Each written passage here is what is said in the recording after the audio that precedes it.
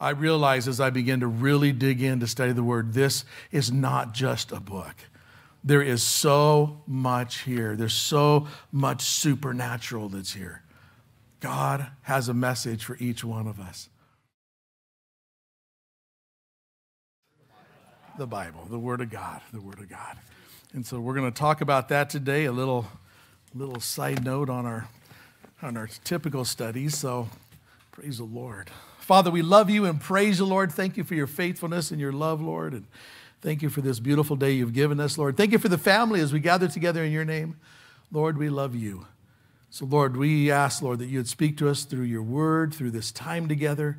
We look to you in Jesus' name. And everyone said, amen, amen and amen. Yes, we are going to talk about the Bible a little bit, kind of the bigger picture before we zero down once again on particular passages and look at these stories and look at what God has for us. The bigger picture is think about this, 66 books that we have right here by 40 different authors. We're talking about 3 different continents, 3 different languages. This comes in over about a 2,000-year period. Listen to those that penned this book. We have priests and prophets and princes, okay, peasants and warriors and statesmen and herdsmen and poets and publicans and not Republicans, but publicans. You definitely want to see Democrats in this group. Okay. Whatever. Okay. Only you guys, all right?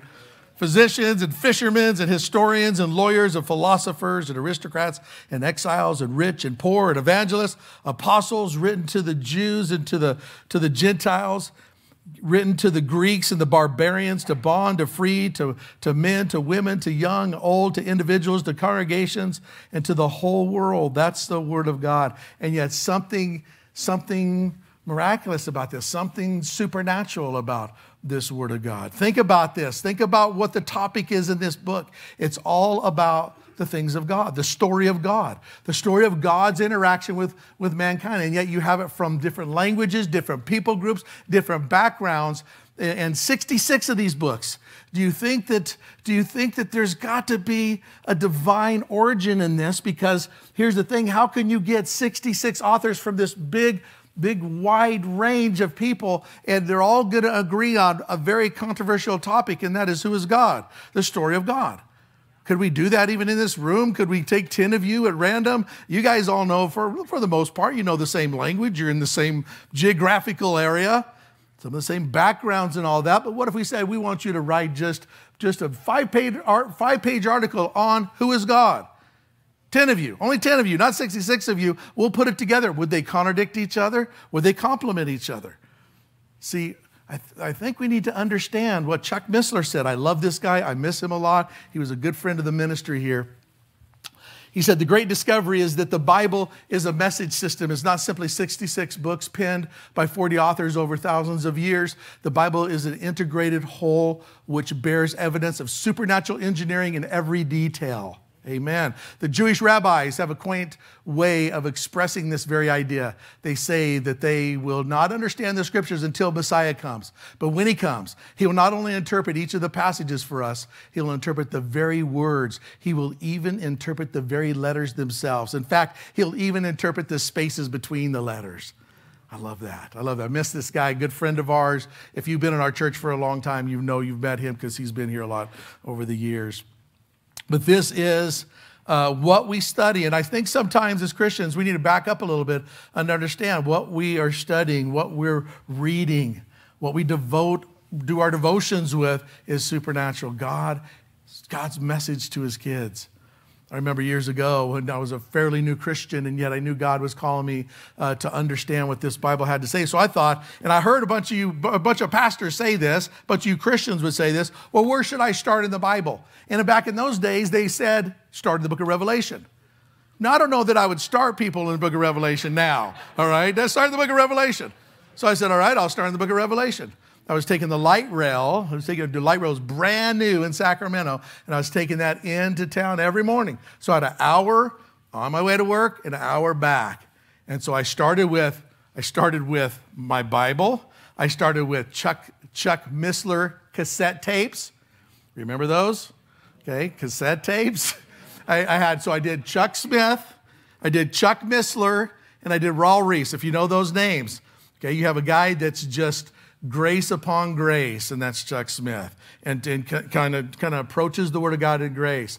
You have Raul Reese is like in your face. If you're not following Jesus, he's in your face, and I like that guy. He's been a good friend for a lot of years. And then Chuck Missler. Chuck Missler is more the mystic, more the guy that let's look at every single word. Let's look at every single detail.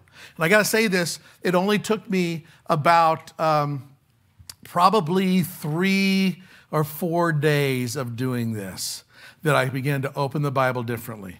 I realized as I began to really dig in to study the Word, this is not just a book. There is so much here. There's so much supernatural that's here. God has a message for each one of us.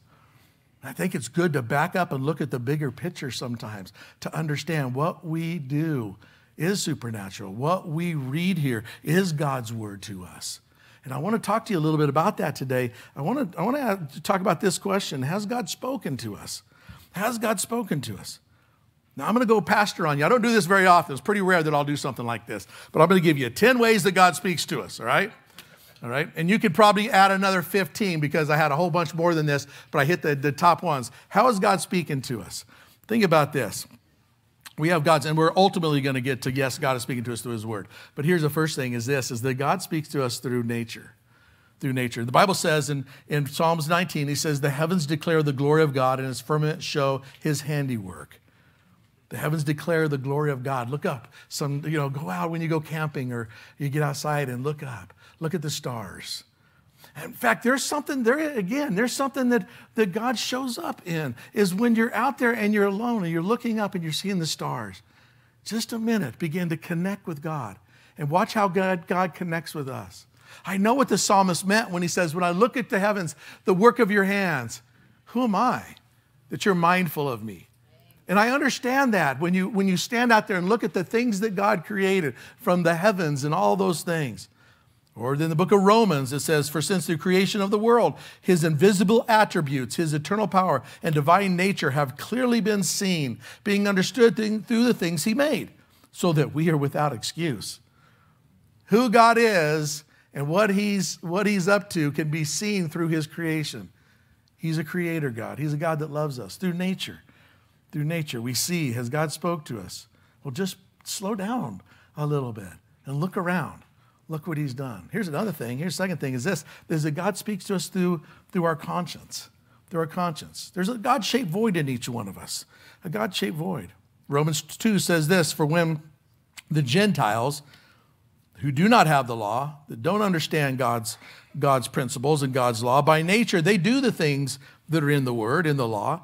These, although not having the law, are a law to themselves. Okay, that's cool. So who shows the work of the law, listen to this, what God has for us, he shows them written in their hearts. Their conscience also bearing witness between themselves and their thoughts accusing or excusing them. Our conscience. I don't know. I never played that game that there is no heaven, there is no hell, there is no God. I never had that. I always knew there was a God, even since I was a kid. Maybe because I had a grandma, I had a Pentecostal grandma that was praying for us, and you heard me talk about this before, but I had a Pentecostal grandma praying for us little pagan kids. I think she was praying, please don't let them set my house on fire, God. Because we were mean little kids. But I've always had a conscience of God.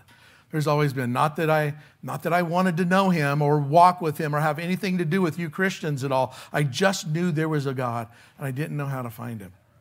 But in that conscience, somebody called it that God-shaped void, in that God-shaped void, in other words, in that void in my soul that only God could fill, there was always something more. I know there's got to be more to this life than just living and dying. There's got to be something more. There's got to be someone that created these things. And that conscience drew me to him. That conscience drew me to him. The Bible says if you'll seek, you will find. You'll run right straight into Jesus, and I did. That conscience, is there a God? Yes, he put that void in our lives. It's very cool. If you guys are readers, and be readers, all right? There's a really good book. It's called Eternity in Their Hearts. Don Richardson. Is that right? Don Richardson. Yes. So Eternity in Their Hearts, great book. Here's a guy he's a missionary, but he's actually documenting missionaries that go into areas where there has been no gospel presence. There hasn't been anybody that has gone into those places and told these people about God, about Jesus. And he goes in there, and how did this happen? They already knew about God. That people group already knew about the flood stories and some of the stories in our Bible. They already knew about the saving grace of a God that would save them. And they come in and they say, we already know this. We already know this. Well, let me tell you about Jesus. Let me tell you what he did upon that cross. God has placed it in our hearts. Now, I don't know, for you guys that are here or those online watching, but God has placed in us this place of there's something more in this life. There's something more. It's not just, and maybe you feel that something more with the world, with materialism or jobs or kids or family or a lot of good things you can fill that void with. But I tell you what, at the end of the day, nothing will fill that void like God. Your spouse will not fill that void in your life. Sometimes that's a revelation in itself. When your wife, your husband will not fill that void in your life. They cannot be your all in all in the sense of everything. God's the only one that can do that. And then when you love God, you can love your spouse like Christ loves the church, the Bible says. You can do those things. Our conscience. What else? Here's a cool one. Does God speak to us today? Does God speak to us in the Word? Yes. Does he speak to us? Yes. Through dreams and visions? Wow, the Bible says this. It shall come to pass in the last days, God said, that I will pour out my Spirit on all flesh. Your sons and your daughters shall prophesy. Your young men shall see visions, and your old men shall dream dreams. I like that. I was seeing visions earlier, and now I'm dreaming dreams. The old man will dream dreams. God can speak to us through those things. There is, and again, I'll just kind of keep you guys activated in learning. Be a learner. And I put it online for you. There is some great videos. They're called More Than Dreams. More Than Dreams. Does this ring a bell for anybody? Okay.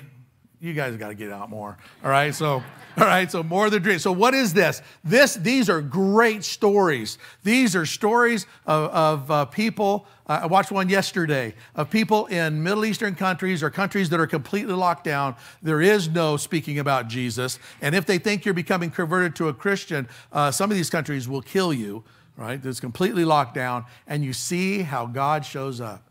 God shows up in dreams, in visions, shows up. Do you think God is limited? God is able to reach people. Sometimes that's the smoke screen that they throw up, but people throw up, go, well, what about Jesus? Well, what about the pygmy in the bush that never heard about God? Well, what about that person? I tell you this, the Bible says if you'll seek, you will find. If you start seeking, God will. It's like maybe this is a good analogy. It's like the mouse looking for the cat. All right? You start looking, he'll find you. You start looking, or maybe this is a better one. I'm getting old. It is what's his name? Woo, not Bruce Lee, but the other guy. Chuck Norris. Man, nursing home is in my future. All right? It's like Chuck Norris. All right? You don't look. Have you ever Googled this? Where's Chuck Norris?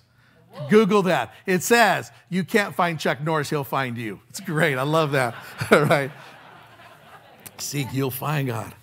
God shows up. Does God show up in visions and dreams and in the supernatural way? Absolutely, he can do that. Now, always check. It will never contradict the Word of God.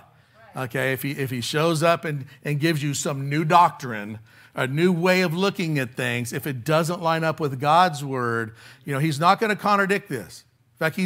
In fact, it says in here, if you add or take away from the Word of God, that's a bad day for you. The Bible says that the curses will be added to you, and so you don't want to be adding or taking away. Does it? And so this is our rule. So now here's the thing: does it line up with what God's Word says? if it lines up with God's word, then I want to hear what it has to say. And so you have that. Here's another way. Here's the fourth thing. And yes, I got 10. We'll go through them pretty quickly. Here's the fourth thing is that God does speak to us. Does he speak today? Yes. Can he speak to us even audibly? Even audibly.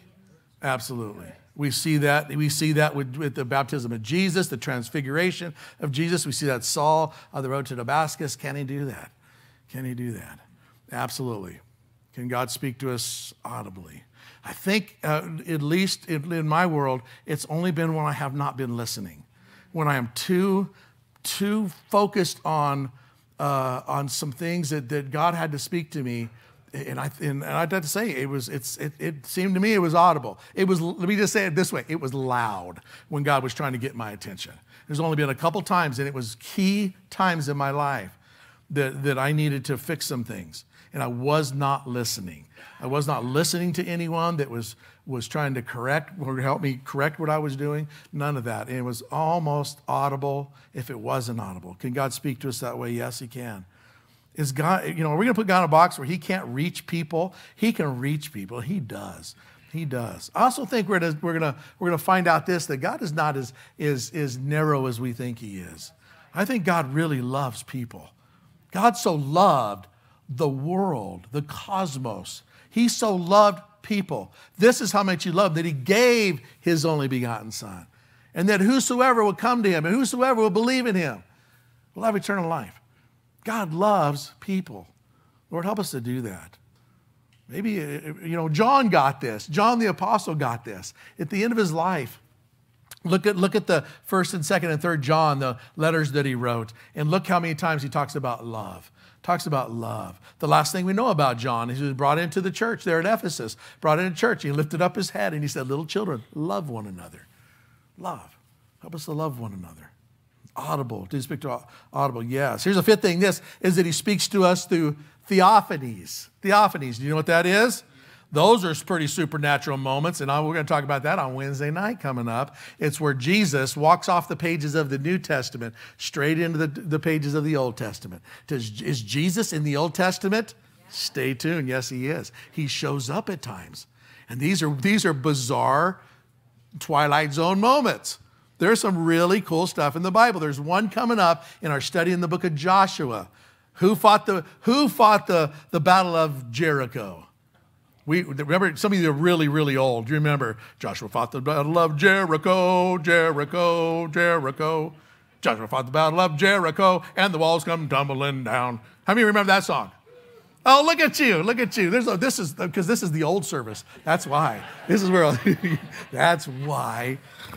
Man, this is the Geritol bunch. All right, so praise the Lord, I'm with you. So theophanies. So does God show up? Yes. Does God speak? Yes. And even Jesus shows up in the Old Testament. That's a cool study. That's coming up on Wednesday night. How about this one? Does God speak to us? Yes, he speaks to us through angels. Through angels.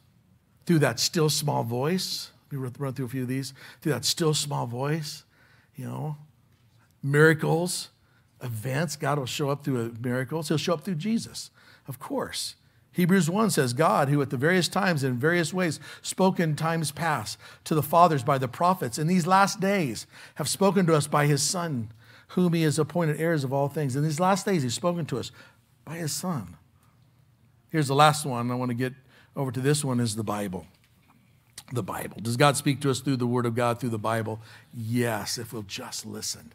If we'll just listen to what he has to say to us. The Word of God is alive and active and sharper than any two-edged sword, the Bible says, about itself. It's cutting right to the marrow of our souls, the Word of God. When Paul's talking to those in Thessalonica, in 1 Thessalonians 2, he says, for this reason we also gave thanks without ceasing, because when you received the Word of God, which you heard from us, you welcomed it, not as the word of men, but as it is in truth, the Word of God, which is also effectively works in you who believe. It's the Word of God who works in you who believe. The Word of God, 66 books, the Bible. Does God speak to us today? Yes. And you could probably come up with a couple other ways. Let me just remind you of this, is that God will speak to us, but he will not contradict his word. He will not ask you to do something that's outside of your word, or even something weird that's outside of your conscience, you know. And so God's not going to ask you to do something, you know, that way. But God does show up. How do you think I got here in Utah? You know, really, Utah? Who would, well, I shouldn't say this to you guys, but who would purposely come to Utah? All right, maybe a job is cool. It's a little better now. Let's talk 20 years ago. Let's talk 30 years ago. Okay, when we were coming here, who in their right mind would come to Utah 30 years ago? All right, just saying, you did, yeah, you did, yeah, I did. I regret it ever since there. Pastor, help me, you know. No, here's the thing, but God will lead us. Praise God that we came to Utah. I wouldn't know you nice people, all right? That's the deal. I'm glad he came.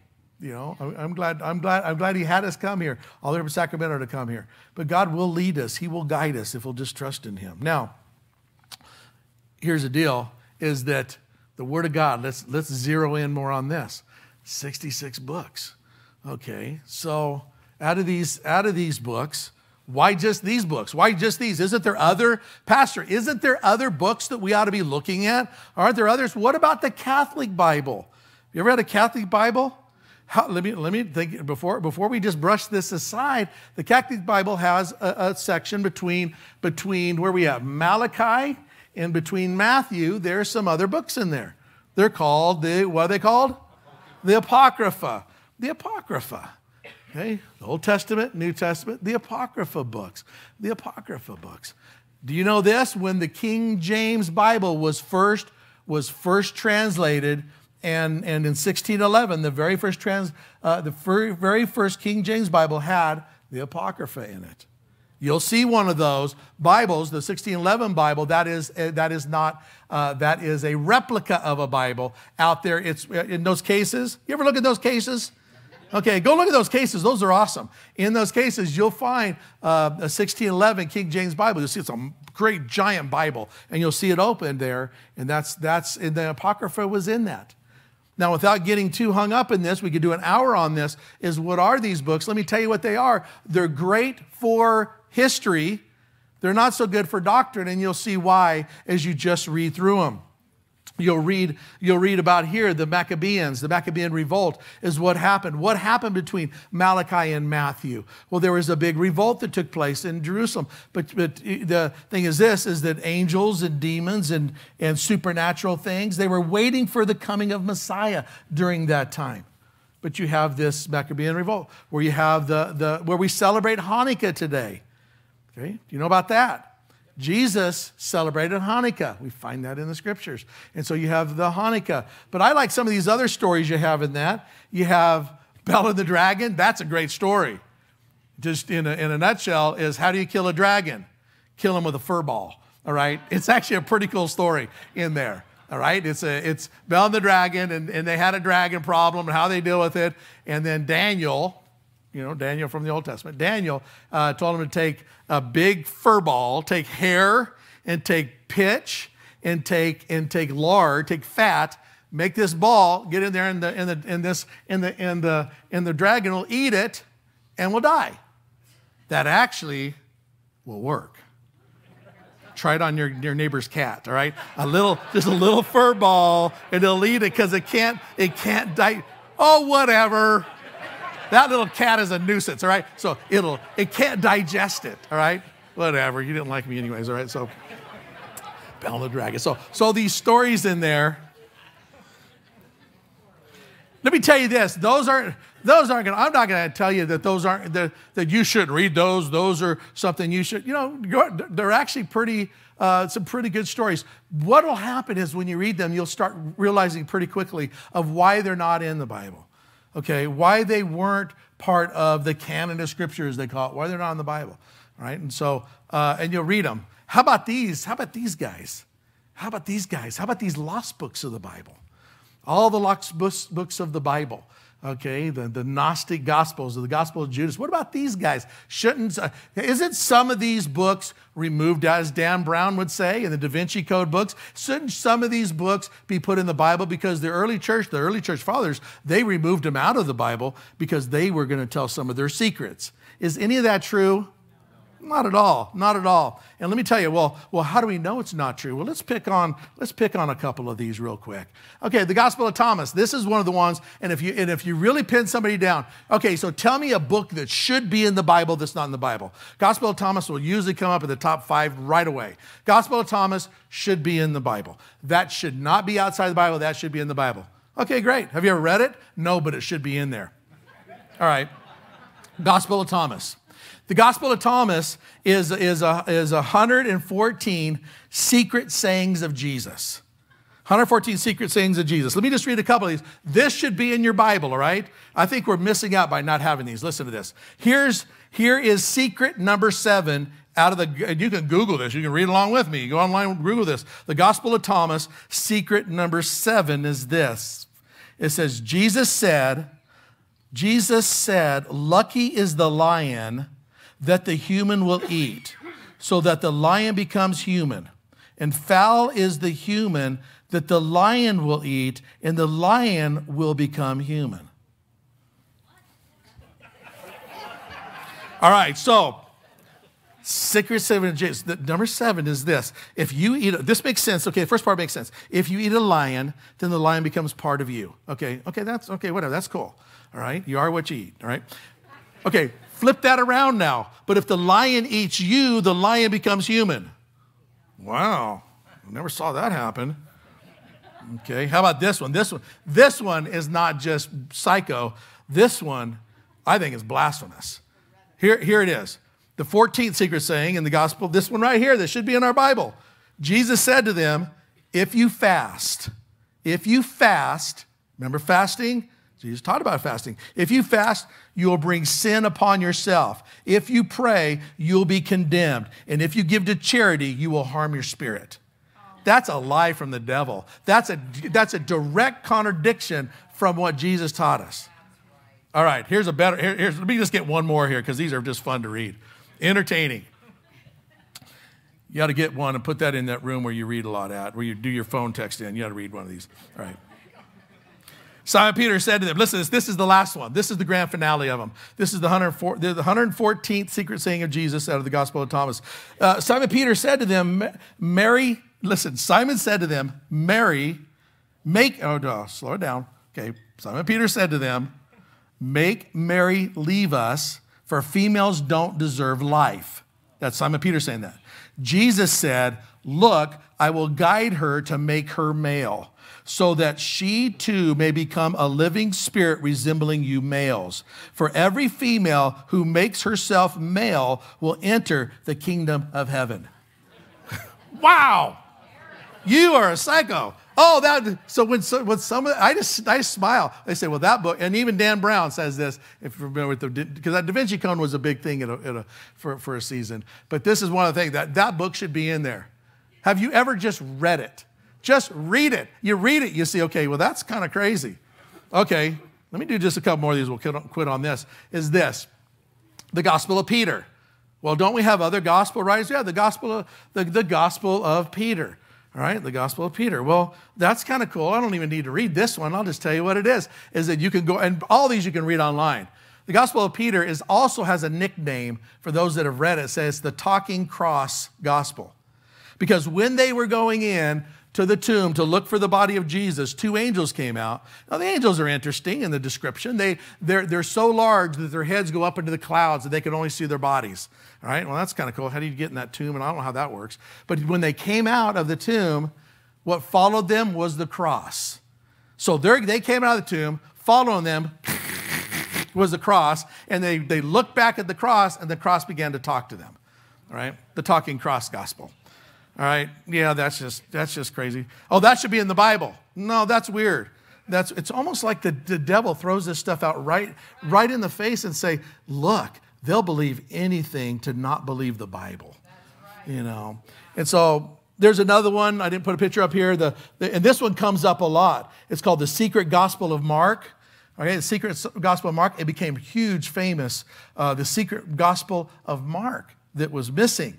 The secret gospel of God. When that became so famous, the guy that forged that thing came out and said, it's all a scam. You guys believe anything. And it's all a scam. This is how I did it. This is a forgery. This is not real. Doesn't matter. The truth doesn't matter. The lie is spun over and over again. And find some of these technical journals and stuff on the Bible, these books that should be removed, that comes up. Even quoted many times. These scriptures should be in the Bible. That was the guy that did it was the hoax. The guy that did the hoax said it was a hoax. He did it and showed him how he did it.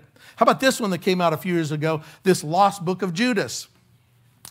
This wasn't lost. This was thrown out in the very early church. It goes to about 300 AD. Doesn't go into that time period at all. It has an agenda. There was a cultic group that had an agenda to really, let me just say it straight out, that had an agenda to badmouth Jesus and make Judas as the hero.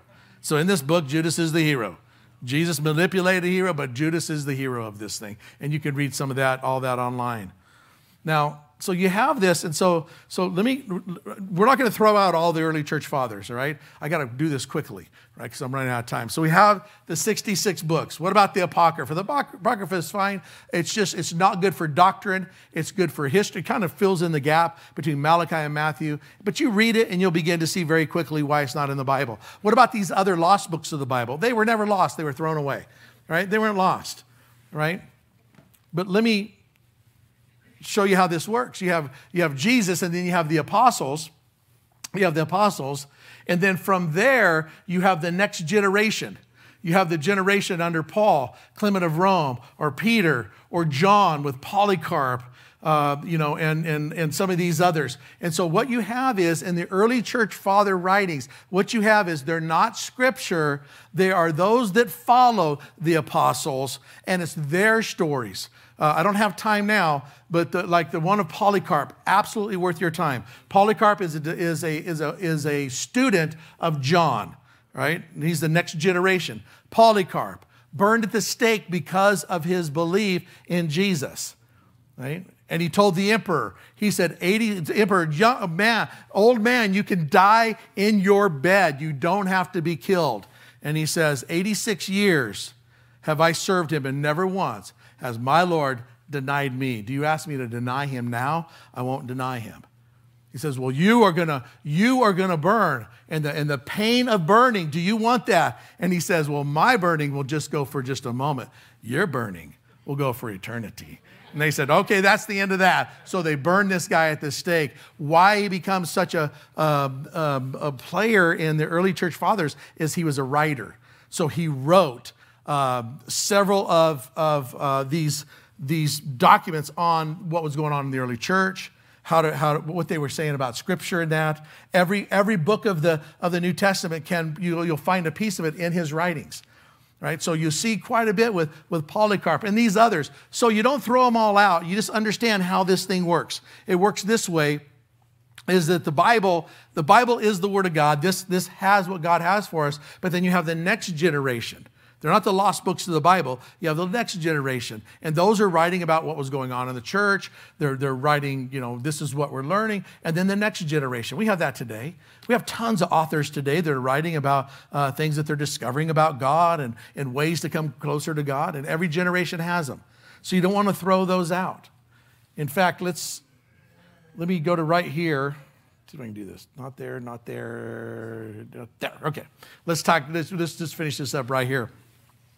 As the Bible says this in the book of Hebrews, it says, therefore, since we are surrounded by so great a cloud of witnesses, let us also lay aside every weight and the sin which clings to us so closely.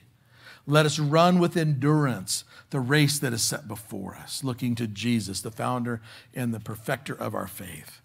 Since we are surrounded by such a great cloud of witnesses, we have those that have gone before us. Does God speak in Bible times? Yes. Does God speak today? Yes. He's given us his word. Can we trust it? Now, some of the things I was talking about, these other books and stuff, that's kind of foundational. Where I want to go next with you guys, and I'll do it next week, is about so what do we have here? What are the manuscripts of the Bible? Why do we have King James, New King James, New American Standard? Why are those? I'm going to get a little bit more technical with you next time, because I think we need to understand, why do we have these different these different versions of the Bible? Okay, what are the manuscripts? Why do some of our Bibles say older manuscripts don't have this section? What is that all about? Stay tuned. We need to understand some of this stuff, and then we'll go back to our studies. But I think there's times we need to do the big flyover. Let's look at the bigger picture.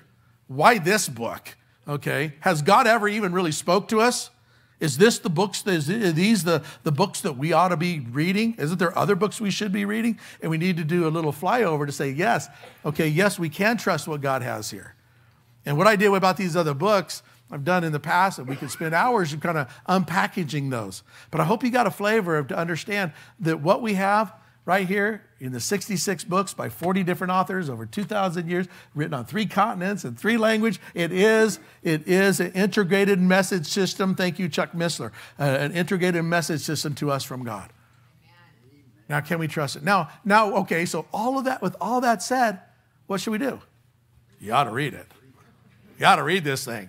You ought to read this thing. You ought to start in the beginning. I would not, now if you're new to the Bible, I would not say start in the book of Revelation. If you want to, go for it. It's good. It's all safe, you know.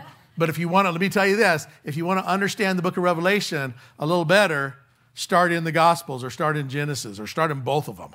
You know, start on both of them. Do a couple chapters in Genesis, a couple chapters in Matthew, and get on a reading schedule where you're reading this thing. Because you do know this book right here only takes, and this is a slow reader, it only takes 80 hours to read the entire Bible. 80 hours, that's it. That's not very long. Okay, you watch Walking Dead for how many hours? How many episodes did you watch? Or whatever program you got stuck in, all right? So, Lord help us. All right, I hate the clock. I got to pause it there. We're going to come back. Now part 2 now on this is I'm going to continue going because I do want you, before we get done this week and next week, I want you to be able to say, okay, this is the Word of God. This is what the manuscripts are. If you're not familiar with that, come back next week. We'll talk about it. Okay, and this is some of the reasons why we have these books. And yes, God has spoken to us. Good stuff. I don't know. Yeah, I like it. Yeah, praise the Lord. Yes, thank you, Jesus. We have a cloud of witnesses. Father, thank you so much for those, Lord, that have gone before us, Lord, that have paid the price, as we saw even in that little video that we watched. But, Lord, your word. Lord, I do pray, Lord, that you would help us to follow you, to trust in you, Lord. Lord, we're all learning. We're all on a journey. Lord, we're all learning. We're always the student, never the scholar, Lord, always learning from you. But Lord, thank you for this family as we learn together, as we put these things before us, Lord, to learn. And Lord, I pray for each person here. Lord, you know each one that knows you, those that are struggling with you, Lord, those that are walking in victory and those that are just barely making it. And Lord, this is a family. Lord, help us, Lord, to help each other, but Lord, looking to you together. And for you, there's some of you that are really struggling right now. God loves you so much. And there's a journey that begins with this first step.